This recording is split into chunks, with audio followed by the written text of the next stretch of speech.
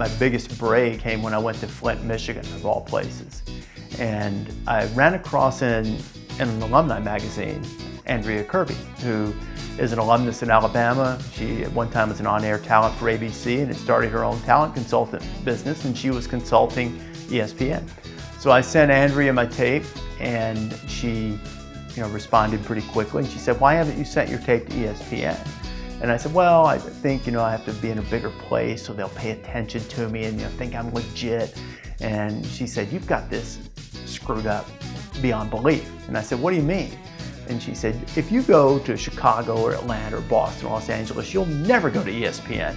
And I said, "Why not?" She said, "You won't take the pay cut." And she said, "Send your tape now."